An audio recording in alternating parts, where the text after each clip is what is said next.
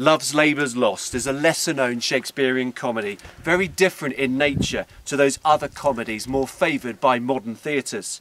Yes, we do have plenty of folk falling in love, including those who have been anti the whole idea in the first place. Yes, we do have disguises, with typically comic consequences. Yes, we do have vibrant male-female banter. But there is very little plot, and there is also an unexpectedly sombre ending.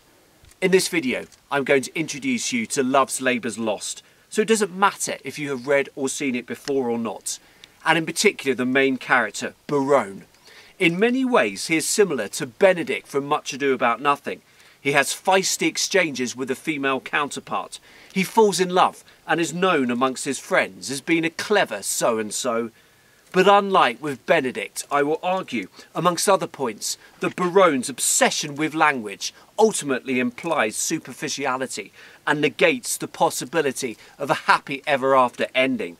I will explore his initial opposition to the king's plan to create an intellectual closeted nirvana in Navarre, and argue that his decision to sign up, in spite of so many doubts, implies that he places enormous value on his place within an all-male bonding group. He's an interesting character.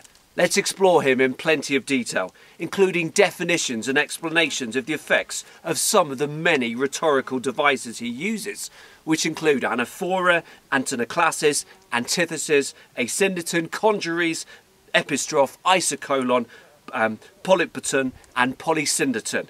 This is Schofield on Shakespeare.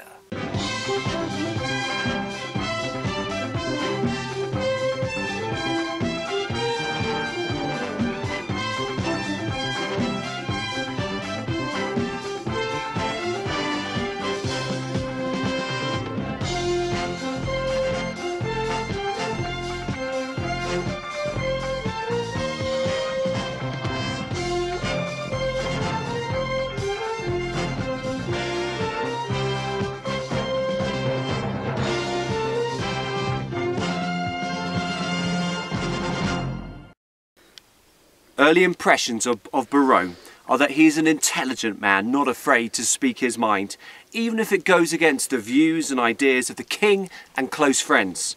The play opens with the king delivering an impassioned speech in which he reveals his proposal for Navarre to be the wonder of the world through the decision of its men to devote 3 years to intensive study, forsaking all else, including women.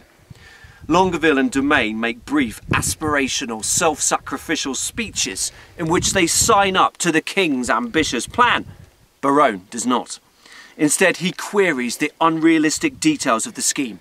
He has no problem with living and studying with the king for 3 years, but declares, "But there are other strict observances, as not to see a woman in that term, which I hope well is not enrolled there.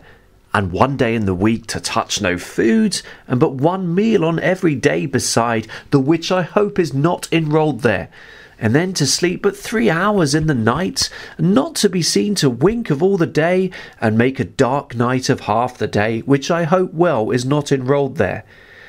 These words show that Berowne has an independent mind, and that he is not prepared to be swept by emotive rhetoric or undue reverence for a king into signing up to something which he doesn't fully agree with. It is clear that Berowne has looked at the details of the plan and realised that they are not just likely to make him unhappy, but also that they may make the whole scheme unrealistic. Additionally, his own use of rhetorical devices indicate that he can use language persuasively and stylishly in order to emphasise his own arguments. His polysyndeton, the use of a conjunction, in this case and, between clauses, makes the conditions to the 3-year plan seem petty, endless and absurd. And 1 day to touch no food, and but 1 meal on every day besides, and to sleep just 3 hours in the night, etc. Meanwhile, his use of epistrophe, the repetition of a word or phrase at the end of successive clauses, as seen when he chorus-like echoes, "which I hope well is not enrolled there," hammers home his opposition to niggly, unnecessary, unachievable conditions. Berowne is able to develop his ideas, to explain his resistance to the scheme in further detail. responding to the king's argument that vain delights, including presumably ample sleep and interaction with women, hinder study, Berowne cries, and let's head to the BBC Shakespeare 1985 version, which starred Mike Gwilym as the argumentative bachelor. All delights are vain, but that most vain, which with pain purchased doth inherit pain, as painfully to pore upon a book to seek the light of truth, while truth the while doth falsely blind the eyesight of his look. Light seeking light doth light of light beguile. So, ere you find where light in darkness lies, your light grows dark by losing of your eyes. In this extract on screen, Berowne argues that it is most vain, most of no value, to indulge in endless study and reading when it is likely to give you physical pain by irrevocably damaging your eyesight.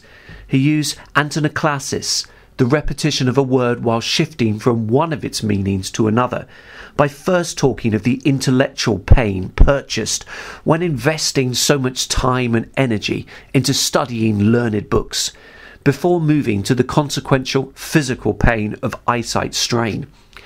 The word pain is heard 3 times in quick succession, once as part of painfully, and the effect is to claustrophobically emphasise the negative consequences of the intensive study plan.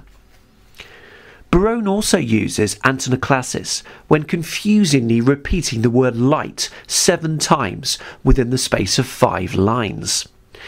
When he talks of the light of truth, he is referring to the shining beacon of revelatory acquisition of learning. But when he says that light seeking light of light beguile, he uses light for a metaphor for eyes, saying that seeking illuminating knowledge can surreptitiously remove the literal light from the aforementioned eyes or light. The overall effect is to dizzy the listener with mesmerising repetition and rapid changes in meaning of the same word sound unit.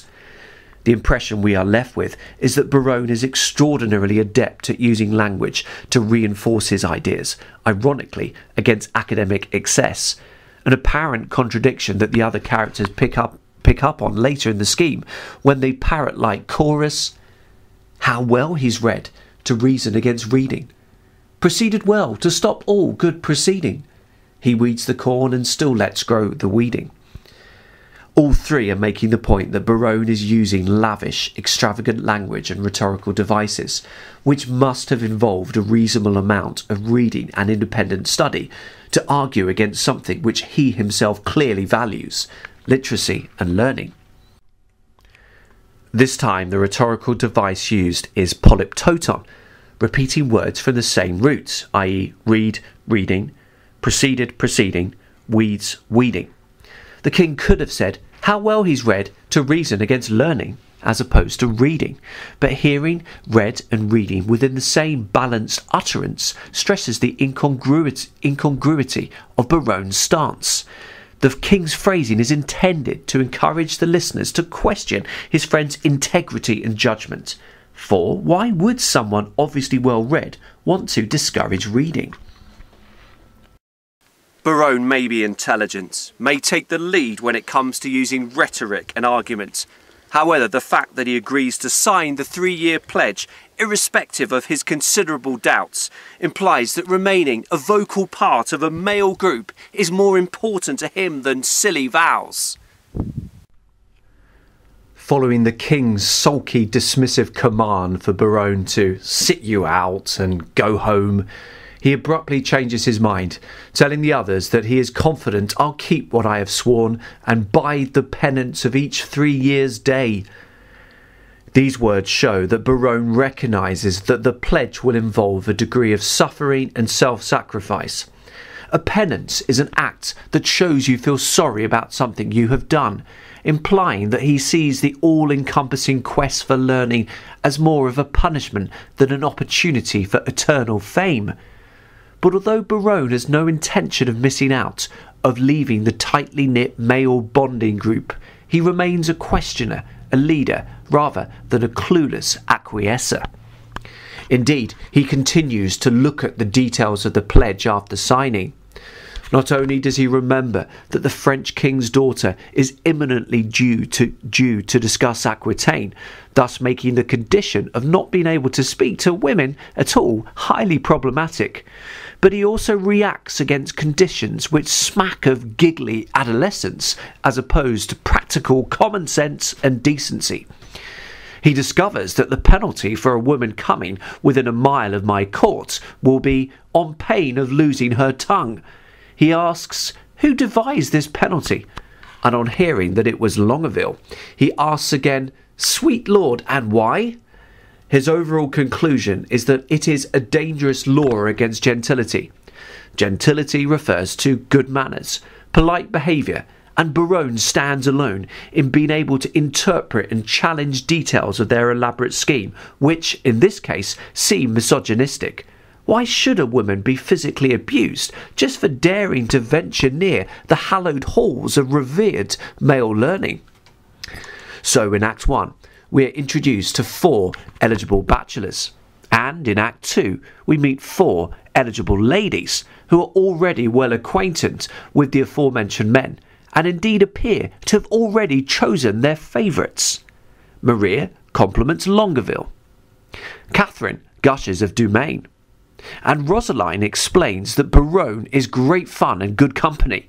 Berowne, they call him, but a merrier man within the limit of becoming mirth I never spent an hour's talk withal. So there is literally no one Rosaline has ever encountered who has made her laugh as much.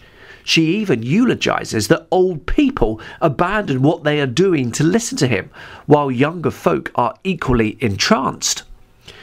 What is the effect of hearing the women take turns to praise the men? Well, it suggests that love may be on the way, and that the men will indeed, as Berowne intimated, very quickly be forsworn. The emphasis is removed from the men as individuals, including the more interesting Berowne, into being a part or illustrative of their sex. What men and women generally and naturally do is attract each other. Thus, the watching audience, hearing the ladies take turns to coo and indulge in a little romantic reverie, are likely to reflect on the ridiculousness of the men's plan. Trying to remove or stifle this impulse, not just for one individual, but potentially 4, is clearly unnatural and preposterous. And to return more precisely to our question, exploring the character of Berowne, Shakespeare's positioning of 2 groups of 4 men and 4 women attracted to each other makes the roles of individuals, yes, including those as witty and intelligent as Berowne, less significant. Arguably, we become more interested in the scenario.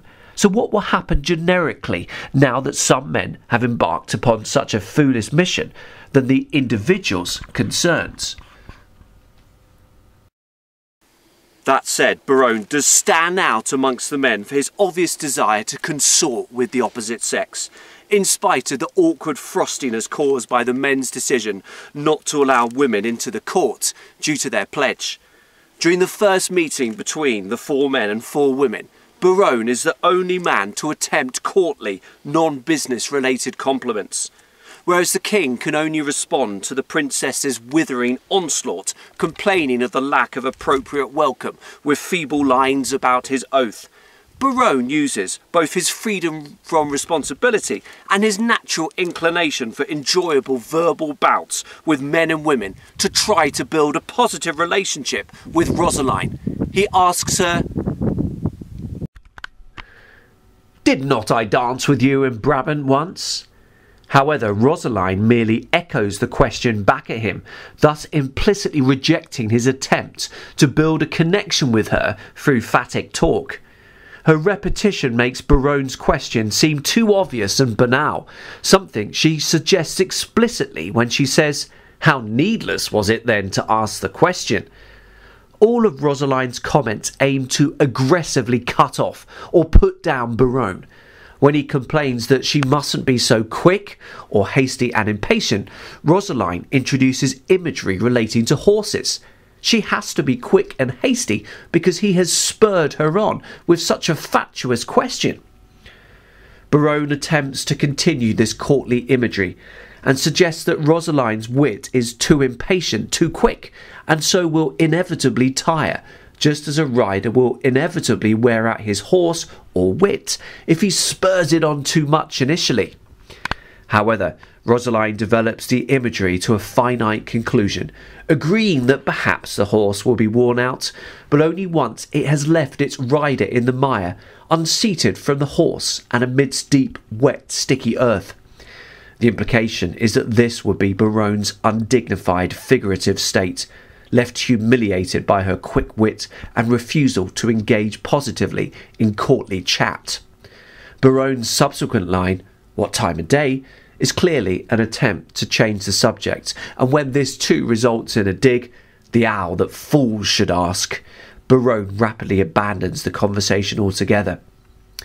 The effect of this exchange is to show that Berowne is not the only person capable of using language to impress and dominate, and indeed Rosaline's proficiency gives an early indication that she may, like Beatrice for Benedict in Much Ado About Nothing, be an ideal partner for Berowne once the ridiculous embargo on love has been lifted. This exchange, and the princess's earlier words, also emphasise just how offensive the 3-year pledge appears to those left firmly and patronisingly on the outside. Yet it seemed such a good idea in the beginning to 3 of the men at least. It is of course unsurprising that all 4 men fall in love with their female counterparts, thus causing humorous problems, not just in terms of the vow they have signed up to, but also the potential to lose face amongst themselves. Berowne is the first of the 4 to admit his feelings openly during a soliloquy in Act 3, Scene 1. That said, his extravagant rhetoric and self-conscious references to Cupid implied that he may be more in love with himself and the idea of love than Rosaline.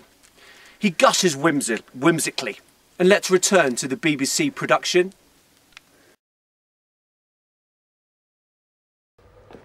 And I, forsooth, in love. I, that have been love's whip, or very beadle to a humorous sigh, a critic, nay, a night-watch constable, a domineering pedant o'er the boy, than whom no mortal so magnificent. This wimpled, whining, purblind, wayward boy, this senior, junior, giant dwarf, Dan Cupid, regent of love rhymes, lord of folded arms, the anointed sovereign of sighs and groans, liege of all loiterers and malcontents, dread prince of plackets, king of codpieces, sole imperator and great general of trotting parrotors. So Berowne recognises the incongruity of him falling in love, given that he has been such a merciless, teasing thrasher of anyone else who has shown the slightest symptoms of being in love, for example, emitting a moody sigh. He metaphorically labels himself a beadle, a parish officer responsible for whipping petty criminals, and this imagery implies that he didn't let any stargaze lover within the entire community escape a withering lashing from his tongue. His reference to the boy is a reference to Cupid, the god of love, traditionally depicted as a winged infant carrying a bow whose arrows could implant love within seconds. But Berowne spends so damn long devising different descriptive tags for Cupid. He is alternatively this wimpled, whining, purblind, wayward boy, or regent of love rhymes, i.e. ruler of love poetry, or lord of all those whose behaviour is made melancholy due to love, that he doesn't even mention any personal details about Rosaline. His use of congeries, piling up phrases for rhetorical effect, exposes him as someone more interested in the process of falling in love and eager to take full advantage of the linguistic opportunities offered, i.e. he can now even more legitimately use the most extravagant and highly embellished language. A comparison with a similar moment in Much Ado About Nothing is revealing. Benedict, like Berowne, has previously railed against love and prioritised bachelor friendship groups above all else. But whereas Berowne falls in love of his own accord, perhaps spurred on by the natural human impulse to rebel against oppressive constraints, Benedict is manipulated by his friends into uncovering his own feelings of love to himself. In Act 2, Scene 3 of the excellent comedy, he reflects, And let's switch to Branagh's 1993 film, which he directed and took the plum role of Benedict. I did never think to marry. I must not seem proud. Happy are they that hear their detractions and can put them to mending. They say the lady is fair, 'tis a truth, I can bear them witness, and virtuous, 'tis so, I cannot reprove it, and wise. But for loving me, by my troth, it is no addition to her wit, nor no great argument of her folly, for I will be horribly in love with her. I may chance have some odd quirks and remnants of wit broken on me because I have railed so long against marriage. But does not the appetite alter? Of course, the context, the difference. Benedict has just been told, erroneously, that Beatrice may die due to unrequited love for him, and of course this is both hugely flattering and a gentlemanly opportunity for reciprocation. This is not the case for Berowne. He has not been told that Rosaline is perilously in love with him and so in need of urgent chivalrous attentions. But even taking account of the different spurs for their feelings, there is something about the simple, humbler prose of Benedict which makes him so much more likeable than his equivalent in Love's Labour's Lost, and I hope I am not just being swayed by Branagh's natural exuberance as the actor Benedict in the production, and his typically use of slushy strings in the background as the director. Whereas Benedict from Much Ado About Nothing can reflect honestly on his loved one's good qualities, agreeing wholeheartedly that she is fair, virtuous and wise, Berowne prefers the orgy of implicitly self-congratulatory poetic verse and over-the-top references to Cupid. The comparison between the two plays emphasises the highly ornate artificiality of Berowne's language, something a modern audience is less likely to warm to.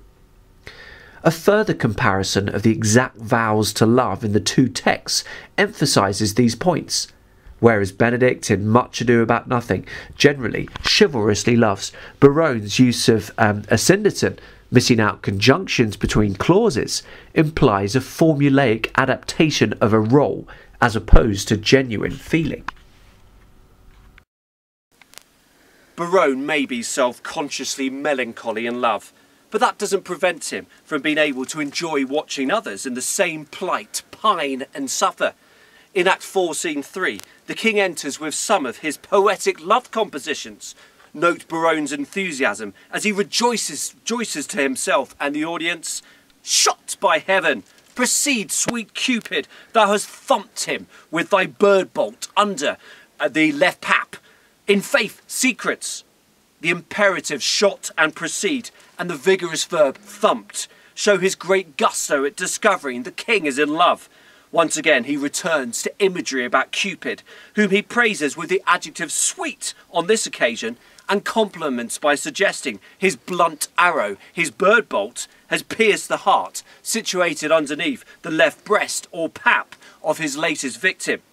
Act 4, Scene 3 continues formulaically, with each men in turn entering to deliver soliloquies, or so they think, revealing their feelings, thus giving the earlier, subsequently hidden men the gratifying sense that not only are they not alone in being in love, but also their own feelings remain a secret, thus opening up pathways to teasing and ribbing.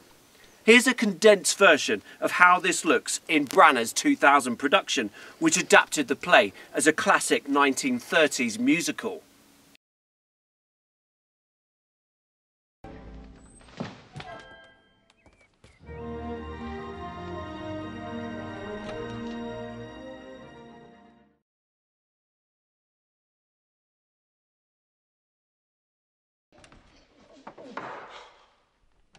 Now in thy likeness, one more fool appear.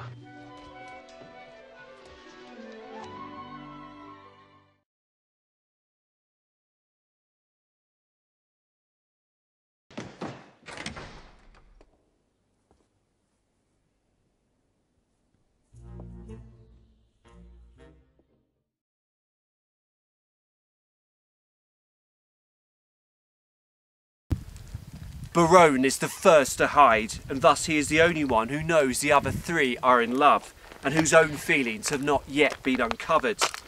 He makes frequent comments on the other men from his hiding points, thus continuing the impression of him as an irreverent, witty entertainer, rather than a man left tongue-tied and melancholy by love, as is the clear case with Benedict in Much Ado About Nothing, who openly confesses, "Gallants, I am not as I have been. Before lying, I have the toothache."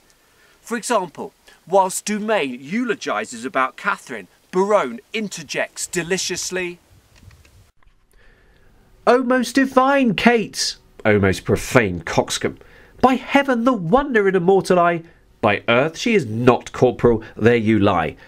Her amber hairs for fowl hath amber quoted, an amber-coloured raven was well noted, as upright as the cedar. Stoop, I say, her shoulder is with child." The humour lies in Berowne's hyperbolic contradictions of Dumain's lovesick proclamations, which frequently echo and mirror the latter's syntax. With the extract on screen, Berowne starts by using isocolon, a phrase or clause of equal length, and antithesis, contrasts in opposition, when he responds to "O most divine Kate" with "O most profane coxcomb." A coxcomb is a fool. Someone profane is someone who shows no respect for a god. Berowne's isocolon creates a mocking, parrot-like effect, whilst the antithesis of divine and profane emphasises just how much beauty is in the eye of the beholder. Whilst one man may gape open-mouthed and worship, there will always be others wondering what on earth the fuss is about. Antithesis continues with Berowne grounding Dumain's heaven with a shift to earth, once again de-romanticising the notion of a perfect divinely inspired love, and illustrating the fact that Berowne cannot resist a quip at the expense of an old friend, particularly if it gives him an opportunity to show off to an audience his own clever way with words. So Berowne seems to be more in love with the process and opportunities of romantic love rather than a particular person. He relishes opportunities for one-liners and rhetorical extravagance, although his encounters with Rosaline have suggested that she may be more his linguistic match than his three dopey male friends. And halfway through Act 4, Scene 3, he shows that he relishes opportunities to hector. Revealing himself to three sheepish lovers, he indulges, "Oh, what a scene of foolery have I seen, of sighs, of groans, of sorrow, and of teen. Oh me, with what strict patience have I sat, to see a king transformed to a gnat, to see great Hercules whipping a gig, and profound Solomon to tune a jig, and Nestor play at pushpin with the boys, and critic Timon laugh at idle toys." Berowne's scope of references, from the Nestor of Greek mythology to the Hercules of Roman mythology, from King Solomon from the Old Testament of the Bible to Timon, the misanthropist of Athens, emphasise just how well read and educated he is, thus making it easy to understand why the other men joked with him about his seeming opposition to the 3-year famed study plan. His intelligence is also revealed in the seamless way he references great heroes and classical figures and assigns them wholly mundane activities or transformations. Nestor was a Greek commander famed for his wisdom, whilst Timon was notorious for his misanthropy. Yet the former is ludicrously referred to as playing a flicking pin in children's game, and the latter is depicted chuckling at pointless games, idle toys.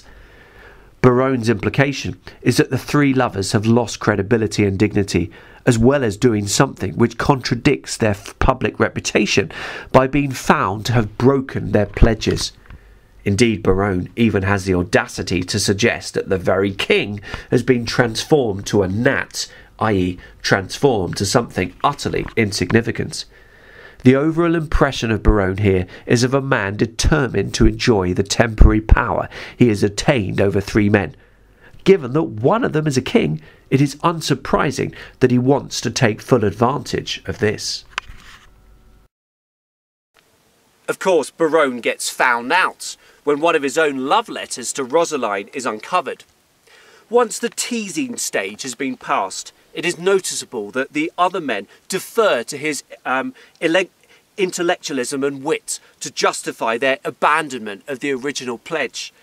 Even the king defers to his judgment, begging his subordinate to then leave this chat and, good Berowne, now prove our loving lawful and our faith not torn. This is virtually impossible. How can you make loving lawful when just a few days previously you have passed a law explicitly banning it for the period of 3 years? To prove is to demonstrate by logic, by using reasoned arguments. And so the implication of the king's request is that language, when used by such a skillful practicer as Berowne, has the potential to circumvent laws, to twist difficult situations to your own advantage. Language can thus be seen more than a simple means of communication, but as a weapon to distort.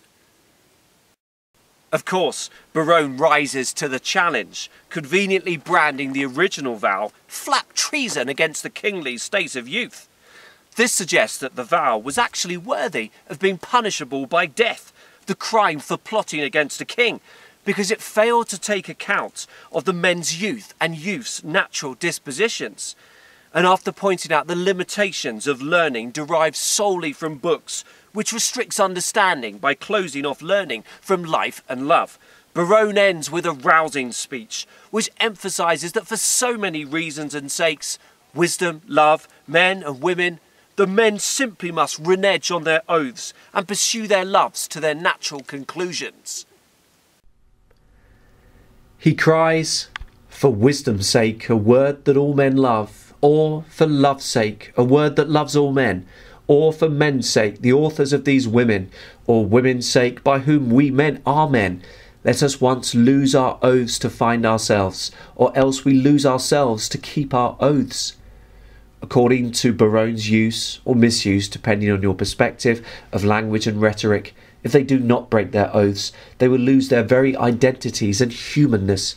For humans of mating age naturally must love, must be attracted to others, and must act on these impulses.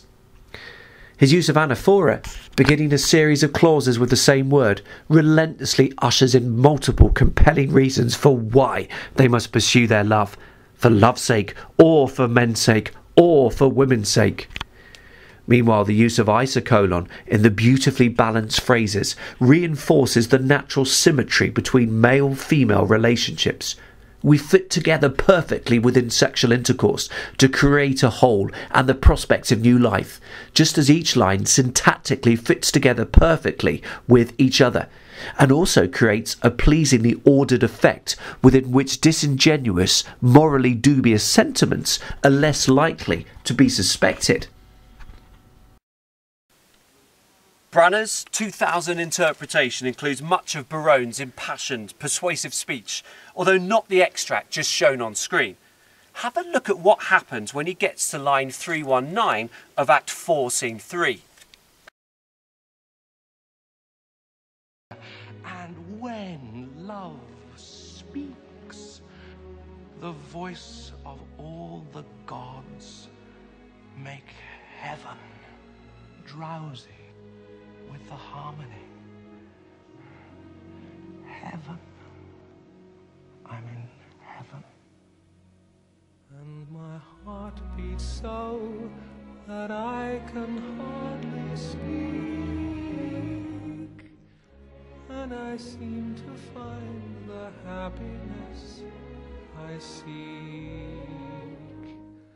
when we're up together, dancing cheek to cheek.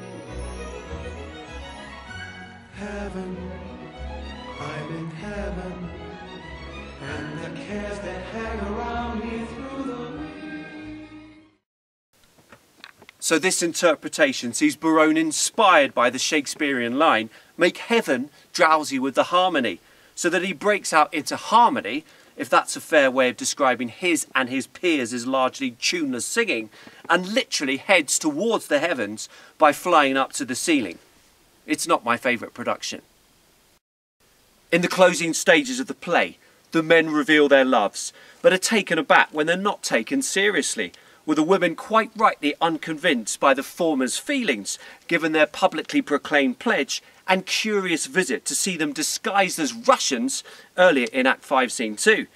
The revelation of the death of the princess's father further accentuates the surprisingly sombre moods, not in fitting with your typical happy ever after, let's all get married Shakespearean comedy. The women set the men year-long challenges. Here's what Rosaline says to Berowne. You shall this 12-month term from day to day visit the speechless sick and still converse with groaning wretches, and your task shall be with all the fierce endeavour of your wit to enforce the pained impotent to smile. These words show Rosaline appreciating Berowne's gifts with language, as shown in the reference to the fierce endeavour of his wit.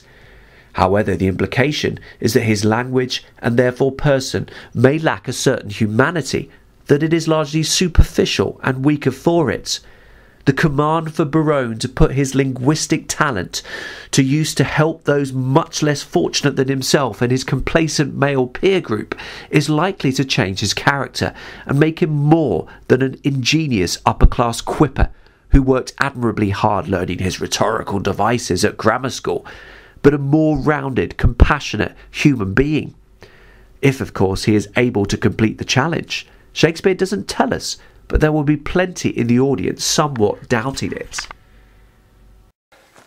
This has been a Schofield on Shakespeare production exploring the character of Berowne in Love's Labour Lost, live from the top of Pico Rivo in Madeira. Many thanks for watching.